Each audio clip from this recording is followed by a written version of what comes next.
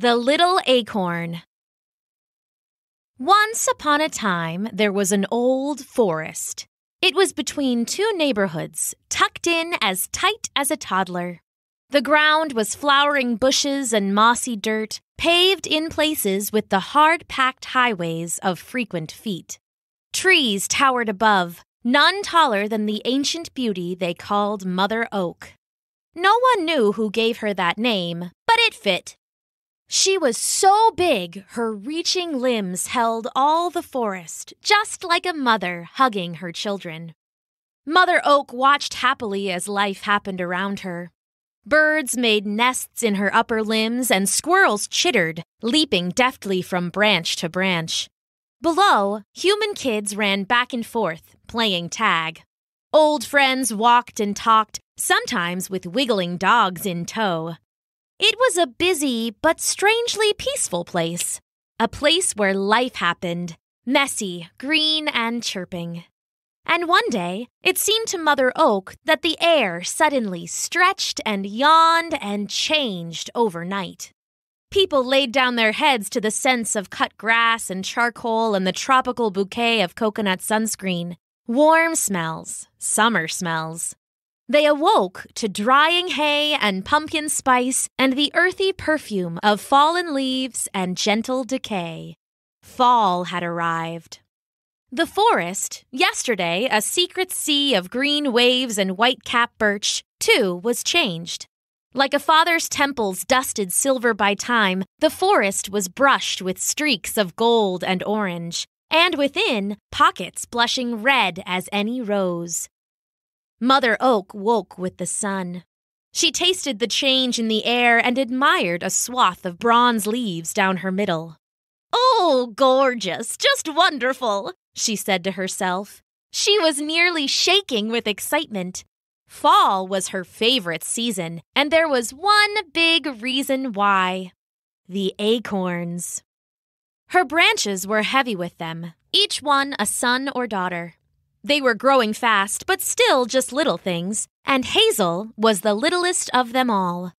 The world seemed big and wild and scary to the tiny acorn.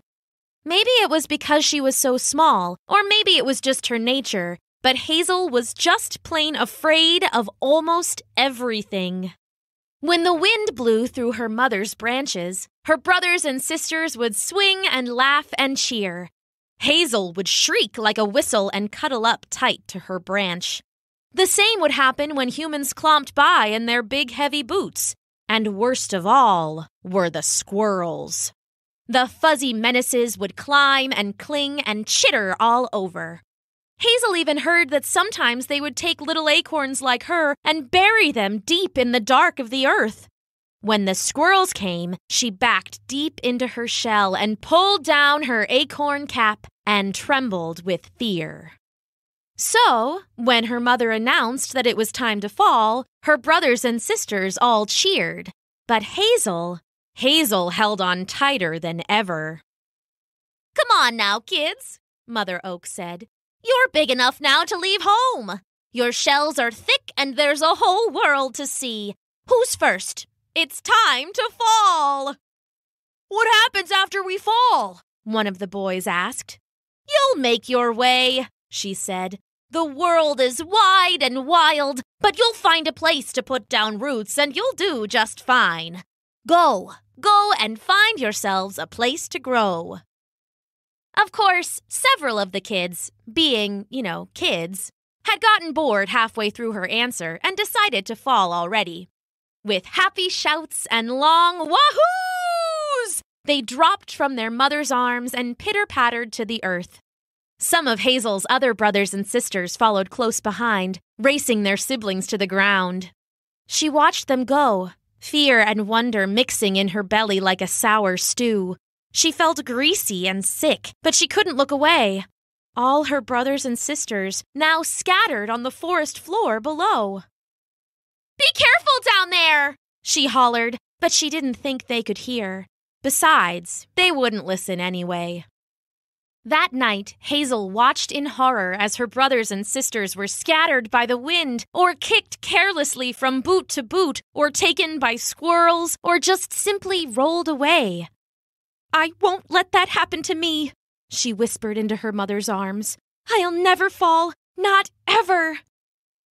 The next morning, Mother Oak rustled her branches and said, "Okay, kids, it's time for the rest of you to go. Fall and find your fortunes." The rest of the acorns started to fall. These were the more timid kids, and they had waited a little longer, cried a little harder, and held on a little tighter. In the end, though, they too, like a gentle rain, all fell to the ground. All except Hazel. When they fell, she clutched her mother like a drowning girl on a life ring. She wailed and cried and clung on all night long. When she slept, she dreamed of falling. And when she woke up, she was even more convinced that she should stay right where she was. "Mom says it's safe, and I shouldn't wait. The others aren't scared of what's waiting down there. They just drop into the air. But I don't want to go. No, I don't want to go. I don't want to fall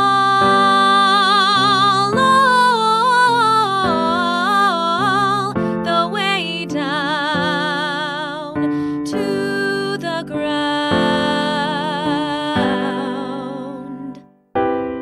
Why leave my perfect home? Dive into the unknown. I'm safe right where I am. I don't see why I can't plan to stay and live my life this way. I'll stay.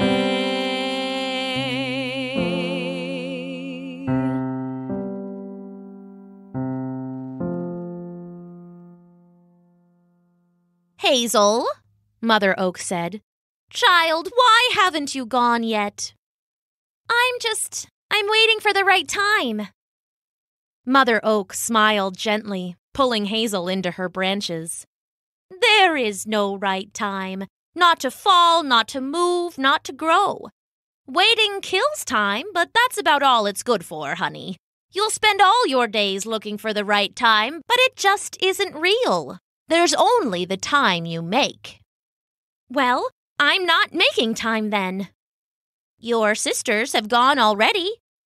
"I don't want to go." "Your brothers are all gone too." "I don't want to go." "Why not, child?" "I'm scared," Hazel said, nearly bursting into Little Acorn tears. "I'm afraid I'm going to get blown away by the wind or kicked by a boot or buried by squirrels." "You may be, but that's life," Mother Oak said gently. "You'll be blown around by wild winds and find yourself adrift. You'll be kicked while you're down and low and at your most helpless. You'll be taken and buried and lost by beasts of all kind. I know I was." "Then why should I go? That sounds awful. I'm safe here." "You could stay, and you'd be safe, but you'd never grow." Mother Oak drew her little one close. "It might be awful sometimes, but not always. And even when it is, you'll learn something. It's when you're adrift that you can find yourself. It's when you're down and low and lost that you really learn your strength. It's out there in the world that you'll make friends and have adventures and see every wonderful thing life has to offer. So yes, you'd be safe here with me, but you'd always stay the same. And acorns aren't meant to stay the same." She gave Hazel a little hug. "Acorns are meant to grow." With that, Mother Oak relaxed her hold on Hazel. Still, the little acorn clung to her branch. "Will I be safe?" she asked. "You'll be amazing," her mother replied. "I promise."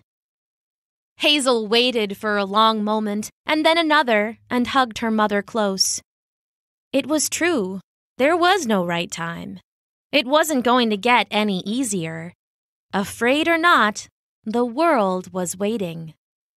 "I love you, Mom." "Oh, I love you, honey." Hazel smiled and let her mother go. And Hazel fell, tumbling through the open air, feeling more afraid and alive than she'd ever felt before.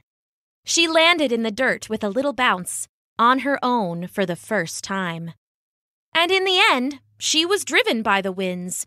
She was kicked careless from boot to boot. She was seized by squirrels and buried deep in the dark of the earth. And there, with patience and luck and love, she grew. And, in nature's own time, she bloomed. The end.